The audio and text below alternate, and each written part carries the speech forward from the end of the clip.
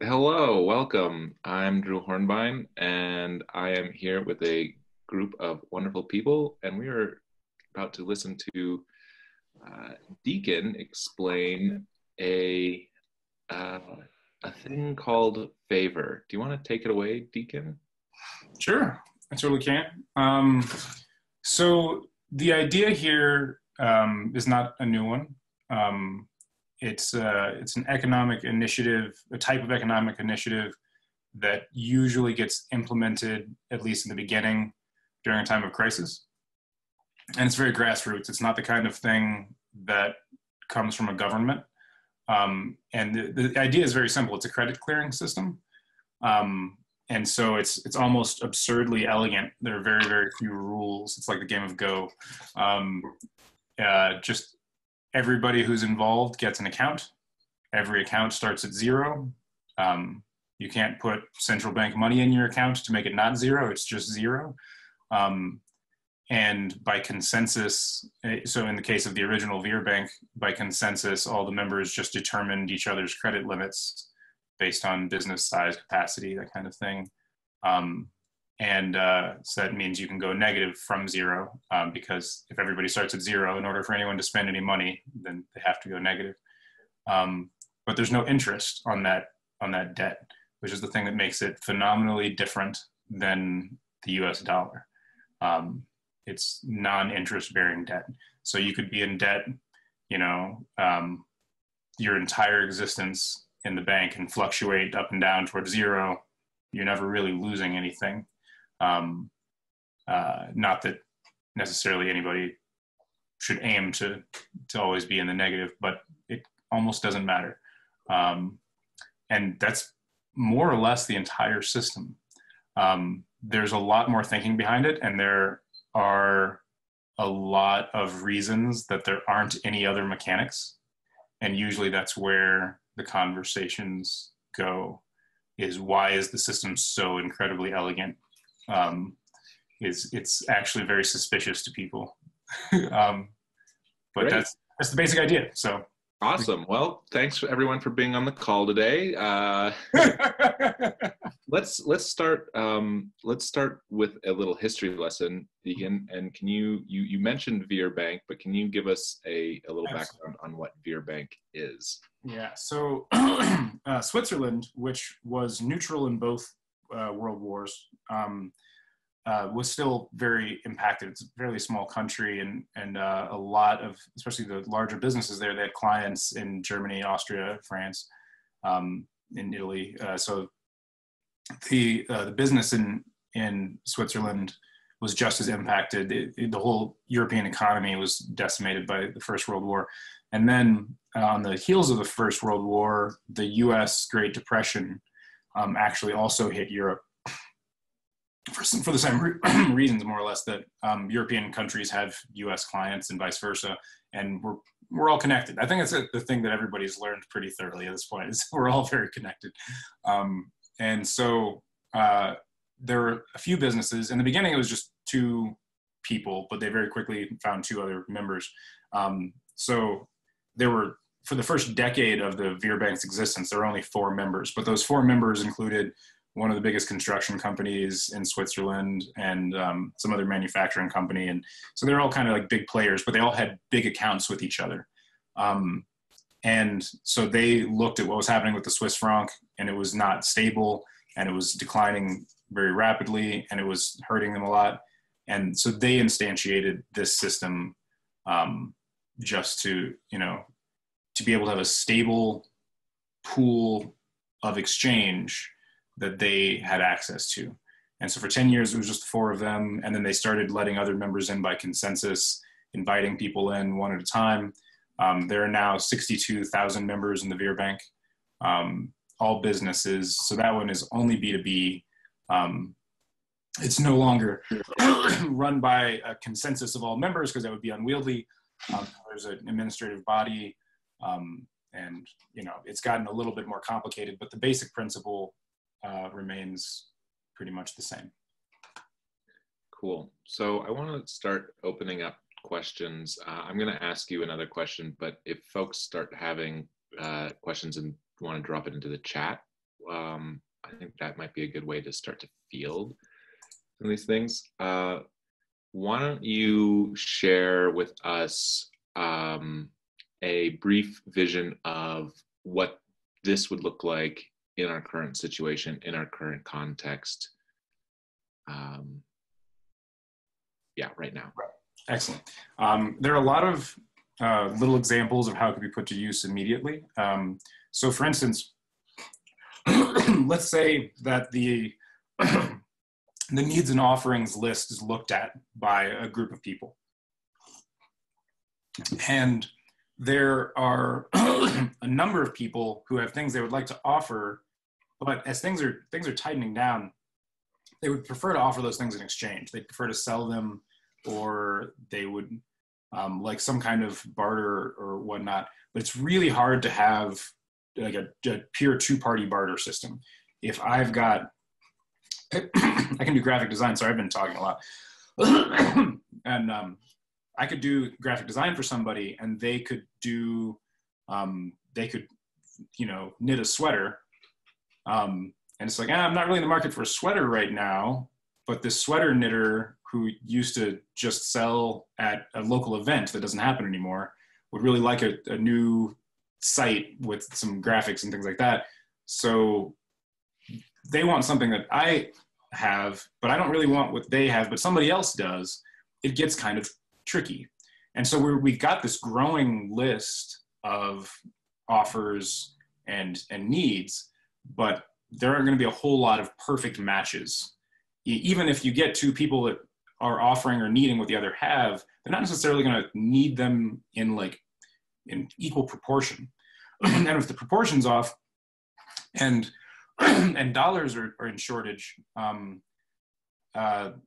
that exchange gets tense, and that imbalance creates either resentment or it creates a situation where people don't exchange their goods and services, which means people's needs aren't being met.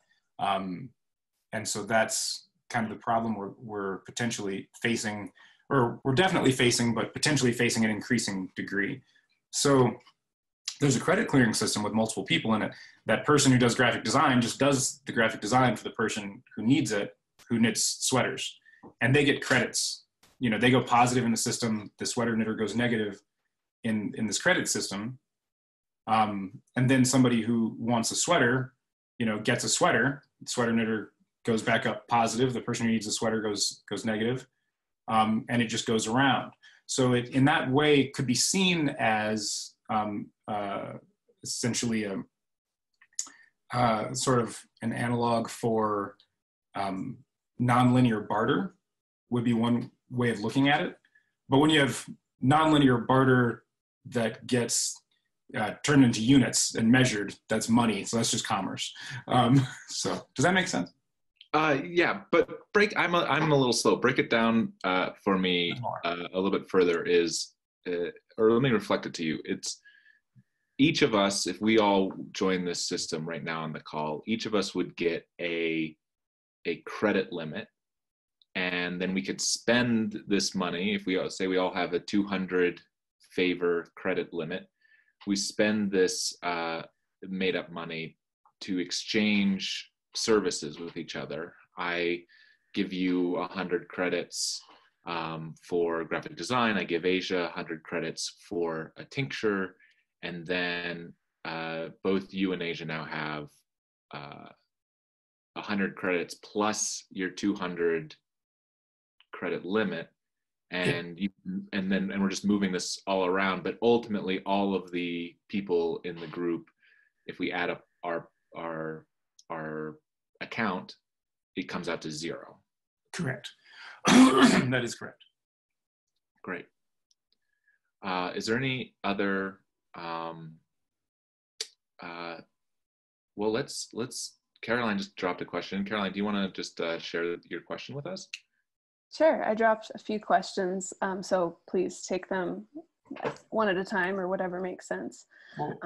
But who would be the original team you're proposing that would use this currency? What would be the scope of that? And you mentioned consensus in the Weir currency. How does that relate to the structure here? And then what resources are required to start this? What best practices should we know about as far as operating and expanding once it's a thing? Those are some questions. Yeah, those are all excellent questions. And it's actually very helpful that you've read them out loud for the sake of video and posterity and written them down so that they can be answered one at a time. So thank you. The original team, so the things that I described are things that are very time tested and basically like knowns. More or less everything else is an open question, if that makes sense. Like there are like some pretty hard economic limits in terms of how the system works. And people have tried many variations on this, and most of the variations have pitfalls. So those things I described are like knowns. So I'm actually kind of proposing some deviations because I don't think that it's going to solve our current crisis to only have 4 members for a decade, right? That doesn't move the needle for very many people. And so we have to make a few things up. So I've tapped for that core team people who I see as having like veteran organizing experience. So I invited Kaylin Heffernan. Kaylin has been very busy and we haven't been able to have that conversation in full. And I was hoping that she would be able to make it. Does everybody know Kaylin? I know, hi Rebecca. Rebecca probably doesn't know Kaylin, but for everybody else in Denver, do you know Kaylin? She ran for mayor. Hey, do you like my shirt? You got a Kaylin shirt on right now. Yeah. And I was hoping to invite, some of my other co-facilitators I've been working with a lot in the Permaculture Guild.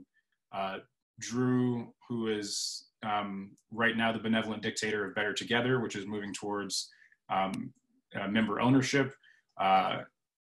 Asia and Adam, who both have, organizing experience within the Denver Permaculture Guild and related activities and projects.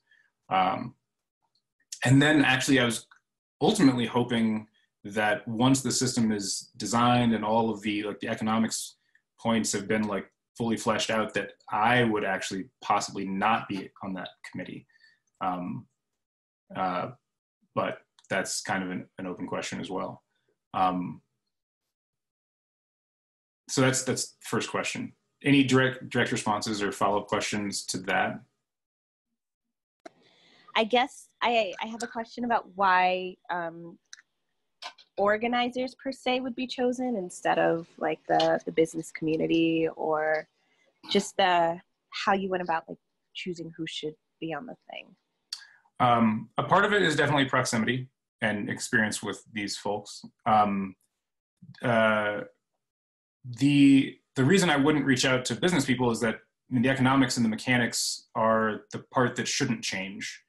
The things that are the big questions that have to be handled are actually very human interpersonal questions, and they're organizer questions. Credit limits, how do they move? How do they grow? Who gets to, are we looking at, business plans to determine credit limits or something else? Also, what do we do about default? We're looking at a time, and this is, somewhat macabre, but we're looking at a time where people are going to die. Some number of the people that are affected by this crisis are not going to be around in a year. And not to say that it's the biggest issue with that, but if somebody dies with the credit, their credit balance in the system is going to be positive or negative, and both of those present a question. And so dealing with that, absorbing that into the system to try to keep it at zero balance, preventing people from having duplicate accounts. Do we need to take a 1099? I'm in another barter network that, it's also all B2B. Every business signs up in 1099s, but if we're right now, if it's decided that this system is going to be of most use to undocumented people who might be really worried about handing over information to a grassroots group, maybe we don't want to 1099 everybody. and then that raises, you know, other questions. So it's things like that that are decisions that, you know, people who have been working with, you know, helping immigrants, helping the dispossessed, are used to a lot of the consequences of a lot of these decisions and factors. Those are the decisions that will need to be made. And there are going to be necessary compromises. So I definitely don't want anybody for whom it's their first organizing rodeo to be in that committee, because when it's your first time on a big project, you don't want to compromise a circumstance. You don't want to let anybody down. You don't want to make a decision, you know, for which there are some structural winners and losers. But those decisions have to be made, otherwise everybody loses. So I'm hoping to pull together a pool of people who can make tough calls, is my desire.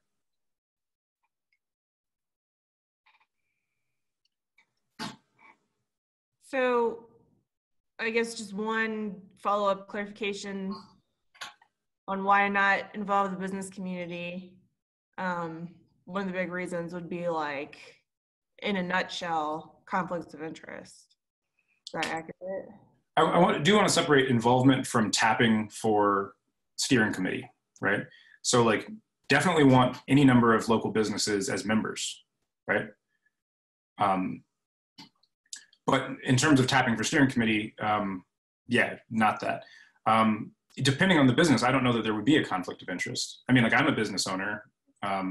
Adam's a business owner. Asia's a business owner. Caroline's a business owner. Drew's actually, everybody that I've tapped is a business owner. So even Kaylin's a business owner. So it's, yeah, but none of us are, like, necessarily people who are thought of by the Denver Post as the business community. Actually, none of us are. Absolutely none of us would ever be called that by, like, you know, the business as usual world. I've added a few more questions into the chat. Would you like me to read them? Sure. I don't even think we got partway through your last list. I know. Great questions. Thank you. Yep. Did anybody have any follow-up on that steering? Like, the steering committee thing is still, like, this is kind of a system with, right now, a pseudo-benevolent pseudo-dictator, or maybe mostly benevolent pseudo-dictator, because there's as yet nothing to be, like, in charge of. And I'm hoping by the time there is a something, I'm not in charge of it, if that makes sense. And so in terms of decisions on these things, it's just like, I've just got ideas and I'm putting them out there and I'm going to see what sticks, if that makes sense. If something is to form of this, though, I think it would be helpful, given your background in this material, to help guide us through some of the policy and rule considerations around the currency. Like, if you can help frame those questions to be answered, or dilemmas or whatever, for the steering committee, that would be super helpful. Of course. Yeah. And I'm definitely not planning on disappearing. I think that my role in the entity will probably be mostly, like, messaging, creating publicly all of those things that would be necessary for what you're talking about.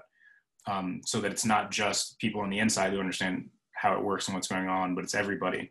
Mm-hmm. Everybody wants to. Anybody who wants to look at it and understand it.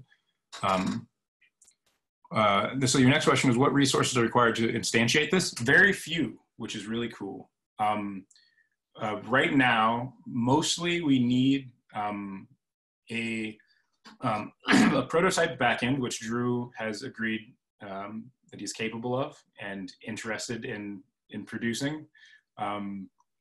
You know, if circumstances allow, that backend the backend we're planning on using, and we've talked about it, is not going to scale very large. It's not going to be a great long-term backend, but it'll be a great backend for thousands and thousands of transactions, but not, like, tens of thousands of transactions probably. Am I speaking correctly, Drew? I think so. I mean, yeah, sure. We could definitely do a zero balance ledger, technically pretty easy. Yeah, to prototype. And it'll also need a front end, which I technically could do, but probably am not the best person to do. So that could be, we could tap somebody else from the tech committee, or it could also just be Drew and I cobbling it together. I could find someone else. I've got a lot of front-end people. So, you know, it'll be a web application. I want to, this is a personal desire, this is not a necessity of the system, but I would really like to make it SMS interfaceable. Like you should be able to transact through text message, so that even people with, like, you know, remember the free Obama phone that some people still have? If you had any government assistance, you could get a free phone, but it's like a flip phone. Like anyone with just that much technology should be able to interface with this system. So it's not, so there's no gatekeeping in terms of technology. I would very much like to see that. That's going to take a little bit more development. But in terms of getting it off the ground, it could be operational in, you know, in less than a week. So one of the resources needed, though, is organizing capacity to define what this is. Yeah. Okay. And from a technical standpoint, it could be off. Like, actually, what I should say is the technical hurdle is not the biggest hurdle. There are a few core decisions to be made, like who is holding this and committing to holding it indefinitely. Without that, the technical hurdle is possibly meaningless, because if there's not community integrity in me holding it alone, and I'm not going to do that again. And for full disclosure, this is not my first community, like local organizing, currency, or economic initiative. And so the previous one I was a part of had not, it wasn't just me, but it was too few people at the core, and some informal structures that led to breakdown. And I don't want any informal hierarchies, any informal authority. That kind of stuff just gets toxic really fast. So absolute transparency and clarity on who has say. What best practices should we be aware of about operating and expanding this model? I actually did start some documentation for this, and I got some domains. I've got favor.solutions, which I'm really stoked on. And then, because some like new weird top level domains are still strange for people, I also got favorsolutions.org. But at Favor Solutions, I've got some of the, like, I've got, you know, the key mechanics, and I'm starting to pencil in best practices and example applications, but it's still pretty rudimentary. The biggest best practice to be aware of that's counterintuitive for people is not to make decisions based on need. That's the thing that's hard for people. Like credit limits should not be assigned based on need. You know, credit by the organization should not be given. Things shouldn't be done based on need. It'll tank the system. It'll destroy and collapse the structure. That's the whole economic thing on that. But yeah, aside from that, the best practices are just those key mechanics that were described earlier. Oh man, Caroline, so many questions, so many good questions. Hold on. Take your time, and I don't mean to dominate the space. I'm gonna post Does anybody have any follow-up questions on things that have been asked by Caroline and answered so far? Sorry. I guess one kind of question I have: if we're not going to make decisions based on need, then like how do we take need into account? I guess is my question. Yeah. So and when I say the making decisions based on need, I mean the steering committee. Mostly when it's looking at, like, so the steering committee should not have any power to give, to like move credit between accounts, right? Like the actual, the currency. What the steering committee can allot is credit limits, right? So it can look at somebody coming in and say like, oh, you own a restaurant that is now closed, so you can benefit a lot from being in the system because it provides, you know, immediate credit services and access to another kind of exchange. And your kitchen can still be used as a commissary, for these personal chefs, and you're not really set up to be the personal chef, and there are hours when it's down, and so that person can come in and you can reasonably give them a pretty substantial credit limit because of their capacity, right?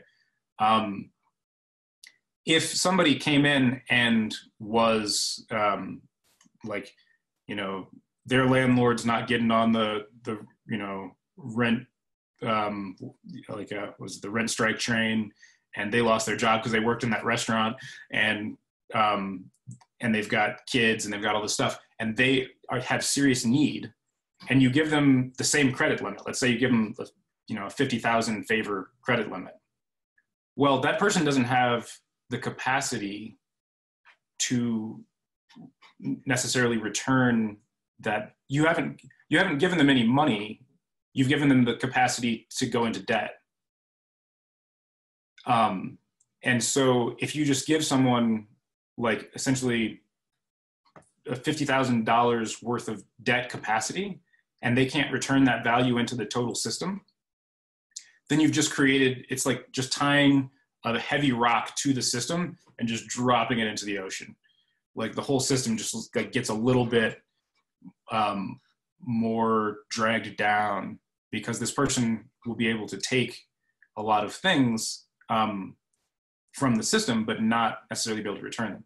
Now, by contrast to that, if this person comes to the system and says like, hey, I have all this need, and the steering committee says, hey, there are people that we know who just want to help people, and they will give you favors, right?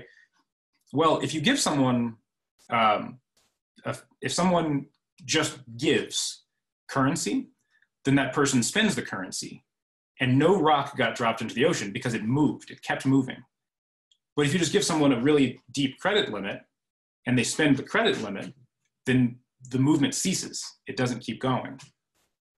It just, the spend, it just went one way. So individual people can give that person money. And maybe even like groups can be created, and the steering committee can help create groups that do philanthropic work. But the steering committee needs to hold the space for just the responsibilities it has, which are plenty. And so I'm not saying that people shouldn't be generous and give within the system. It's that for the authority the steering committee has, which is over credit limits, an outsized credit limit is not a gift, is essentially the reason for that. So that's kind of a weird, nuanced economic thing. Was that a helpful explanation? Should I work on that explanation? I mean, it's like a real credit card. Having a $5,000 credit limit, if you don't have the ability to pay it back, isn't helpful. Yeah, it's not helpful to you. It's not helpful to the economy, ultimately, to the group of the whole network. Yeah, I think the explanation really made sense for me with the people can give favor, but giving credit isn't useful. Can you speak to Asia's question on how this differs from a traditional bank, with the exception of interest? So interest is the bedrock of central banking. And this is one of the things that when I was organizing for Kojaks, I found when I learned how banking works, which was actually in the Sherwood Project days, which was not specifically a finance organization, it was a sustainability modeling organization. I started studying economics there to understand sustainability modeling better, but we were mostly gardening. And then several years later, I went out to do this local business organizing thing and started talking to people about how banking worked. And I had actually thought that I was silly for not knowing how the Fed, distributes money to commercial banks, which, distribute money to smaller commercial banks. But then I learned that basically it's very uncommonly understood what interest really is and does to the economy. So all money is issued at interest-bearing debt, even from the Fed to the 4 banks that own the Fed, which is really weird, but that's how it works. And then they make loans to smaller banks, and then those smaller banks make loans to businesses and individuals. And every one of those loans incurs interest. And so the cost for issuing $1 is actually about $3, sometimes more, depending on the dollar. So like, you know, with home loans, it's about $3, and those are pretty big. With student loans, it can be a little bit less, a little bit more, depending on how long you take to pay them off. Credit card debt, it's a lot more. Credit card debt, that's all brand new money. As soon as you swipe a credit card, that money never existed before. And the average total repayment cost for $1 created by using a credit card is about $5. That, you know, that interest piece is enormous. It's everything. So if there is no other difference, it doesn't, like, that's the only difference you need. Because right now in the central bank denominated economy, there's more than an order of magnitude more debt than there is credit. There's more debt than dollars in total existence. If everybody, if all the wealthiest people in the world, all the billionaires, all the millionaires, went out and just started paying off debt, if they paid off their own debt, because a lot of them actually have debts, and that's a thing that is like super weird, but they paid off their own debt, and then they went to pay off any other person's debt. And they all paid off all the debts they could pay off. And then it went down to, the more successful business owners that aren't as rich, and they paid off all the debt that they could. And then it went down to poor people, and they paid off all the debt that they could. There would still be more debt. Countries would be in more debt, people would be in more debt than money had ever been issued, because that's how much debt there is. And that's what interest does. And that's why there's all this pressure on society. That's why people make decisions against their best interests, their long-term interests, against other people, against their relationships, is because the pressure that's created by interest incentivizes hasty, poor decision-making, creating externalities, all these different things. It's just too much. So in this system, where that pressure is absent, it changes a lot of dynamics for exchange. It allows people to share things and be compensated for sharing those things that they wouldn't necessarily otherwise be able to be compensated for.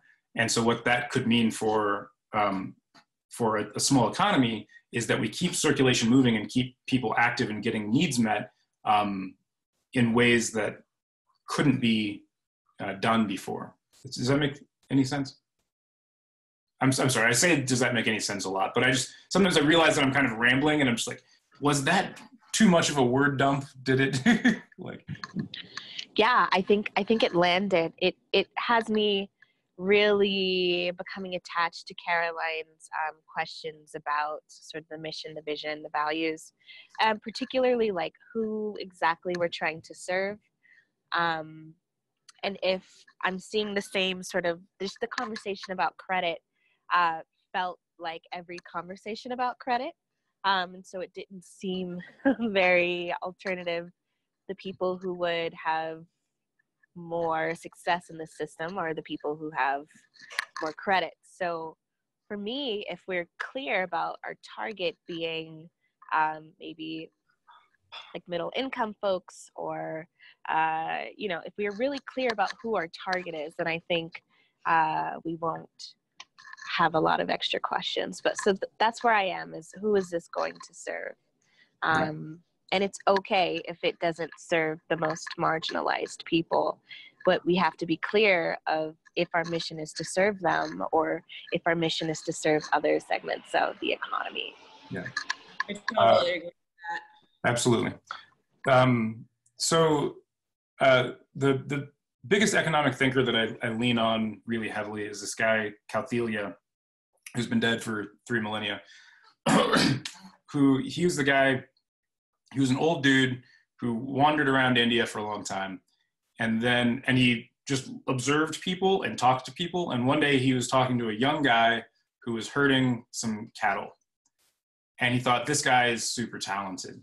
And he's really young, and he's passionate, and he's really trying to do the best he can. I don't know how he observed this in this guy's herding of cattle. But he took this young guy and taught him everything that he had learned in all of his years, and worked with him all the way through the rest of his life.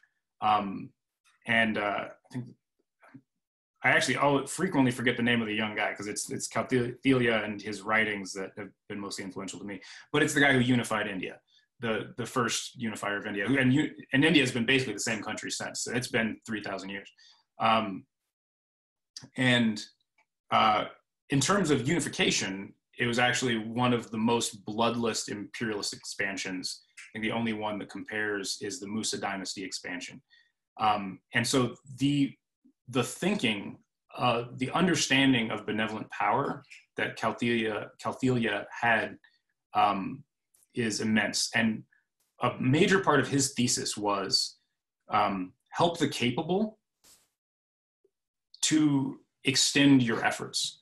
So the idea in terms of who to target is, I'm not saying we go out and we need to get like Warren Buffett or, somebody who just, Richard Branson, somebody who just cranks out, whatever they do. But if we target people who are super productive and we give them a much better tool to make connections and solve problems, then those people can do the same. And then those people can do the same. And that's how you reach the most people the most effectively. If a lot of systems for supposed social benefit and uplift go after the people that are hurting the absolute most and pour more energy into every one of them than it would take to provide for a whole block. If you look at the resources that a shelter or a prison or a hospital or the paramedics put into just like the homeless, it is insane. And there are a lot of structural things that are wrong with that. But if you look just at like Denver Health, right? What Denver Health spends on one homeless person is more than they spend on most of their employees in a year. And that person still isn't housed, It's insane. And not just a little bit more, like many times more. And that's why there's so much growing resentment between like paramedics and the homeless, is because the paramedics see like, oh man, like I've got this frequent flyer that I know Denver Health has spent like $100,000 on in the last couple of months. Like, and they're going home with 50, they're making like, Denver Health, it's the highest paid like paramedic service in the city. They're making like $20 an hour. And they're watching this happen. Well, that's not how you solve problems for a community.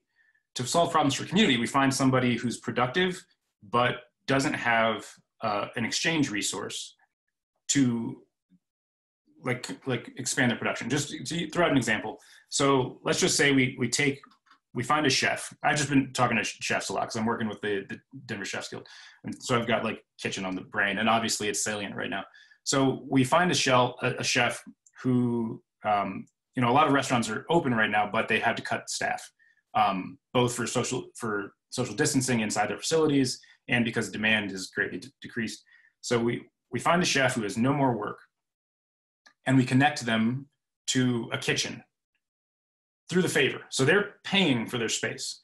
So the restaurant is getting, a currency. It's not necessarily their preferred currency. Yeah, like everybody would rather have dollars because the pressure is greater on dollars, but they're getting something, and they're using a resource that was otherwise just going to be unused.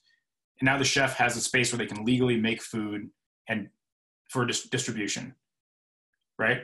And we connect them with somebody who was a driver for like, some service, or somebody who's doing anything that just can't work anymore.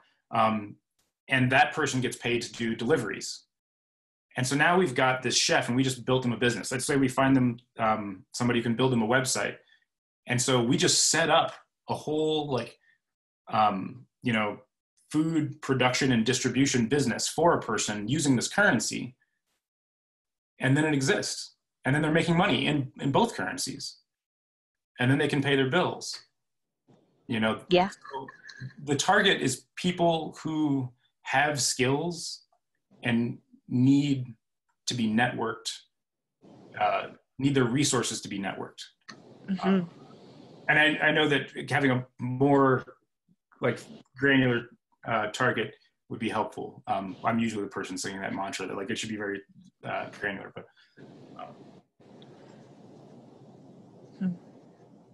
thank you.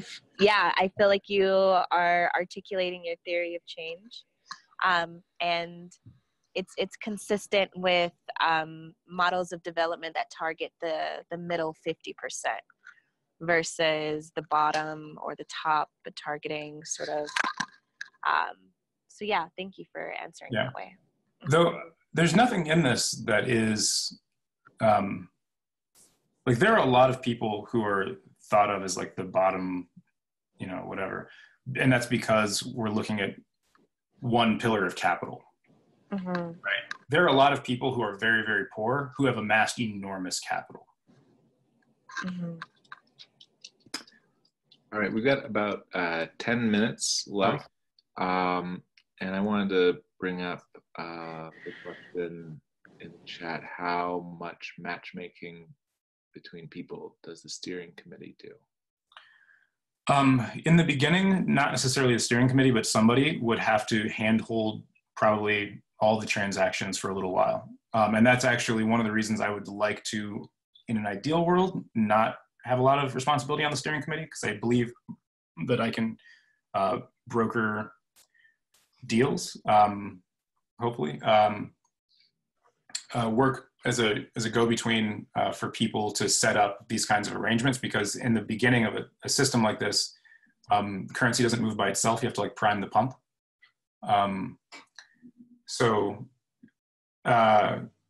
And I wrote a bit about this on the site. It's toward the end, but essentially, the system, if the system takes a 1%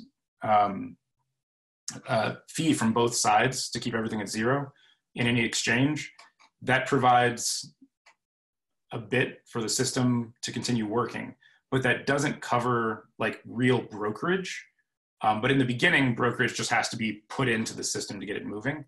And then it would have to be it's work basically. So it has to be compensated eventually once things are moving.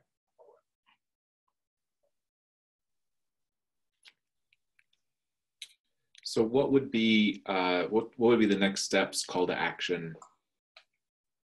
The next steps. So now we have this wonderful video, which thank you, Drew, for putting this together.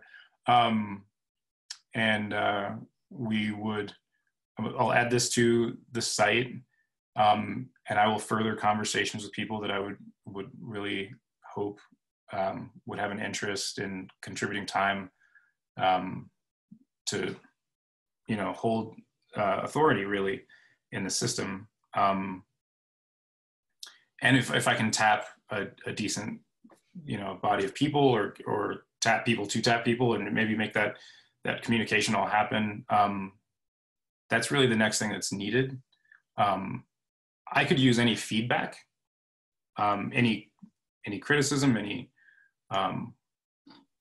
desires, hopes, dreams, further explanations, anything, the things that I'm kind of like rambling about. If somebody sees a clearer articulation or even just a better version of, and they could throw that out there, it really helps to have other people say things in a way that is accessible for other people. But the biggest thing is really getting right now, like the critical thing is finding a small group of people, you know, like if there was a total of 6 that would take some responsibility for making hard decisions, not contributing a lot of time, but making hard decisions when they have to be made, that's the next step. Well, before we have a group ready to make hard decisions, I think there's still exploratory, like informational things that need to get taken care of. There's some outstanding questions, for example. So I'm just wondering, and also I think, you know, the way this is being framed is that we're going to talk about this currency option, or this opportunity to structure things in this way. And I wonder if this is complementary to other forms of organizing and other forms of community support. And so I'm trying to understand more about this playing a role in shaping communities. And so anyway, yeah. So I don't know that, I guess I'm just trying to. Response to that, Yeah, I think go ahead. Cart before the horse thing on that. Because you were saying there's more exploration to do before forming a group of people to make decisions. And I'm saying the exact opposite has to be true. Like, because those decisions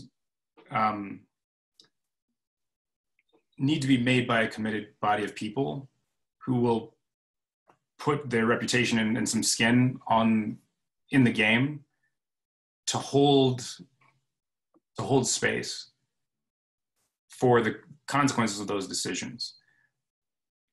There isn't any point in anybody else having that conversation. How will those people gel without any kind of understanding of the shared like purpose and value? And so steering committee is, yes, responsible for that exploration.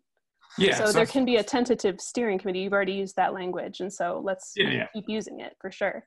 But I just, I feel like this conversation was too short. We need more of this. Yeah, so, I mean, a large part of the idea for this conversation was to document the idea, right? So now we've got, we've got some written documentation, we've got a video document, and this hopefully will serve as something of an anchor, a thing that can be looked at, that I can point to, that will build momentum. Yeah. Great. And if you want to learn more, favor.solutions. That's a new TLD, whatever that means. Top Thanks level everybody for watching. Yeah. Thank you, Drew.